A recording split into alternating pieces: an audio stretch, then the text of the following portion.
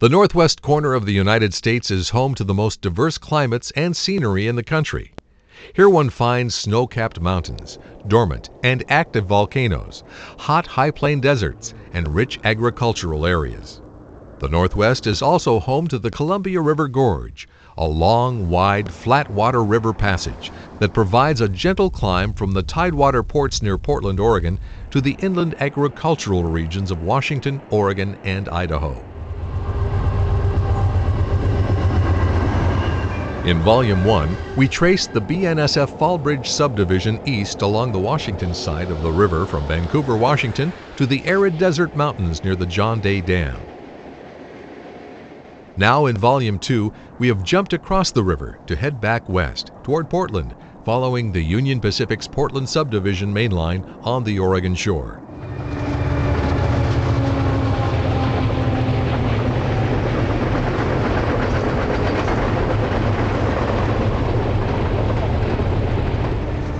Starting near the John Day Dam, we will head west, visiting many of the region's best rail fanning spots, such as Celilo Park, the Dalles, Memalou State Park, and its rail fanning gem, the Mount Hood Scenic Railroad. We will also see barges and BNSF freights across the river as they all compete for traffic in this viable transportation corridor. We'll continue west through the Viento State Park area to Wyatt, Bonneville Dam, and down to the spectacular Multnomah Falls.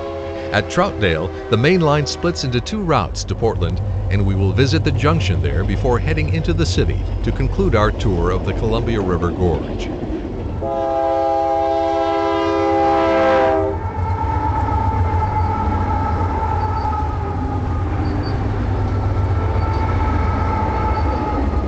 We dig into some older footage to show you Chicago and Northwestern Power, which once frequented the gorge.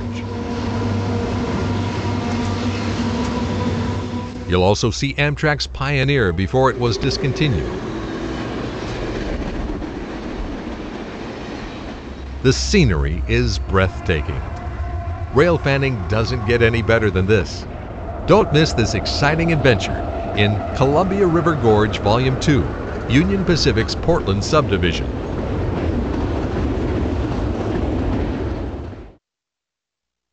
Visit Pentrex on the World Wide Web at www.pentrex.com.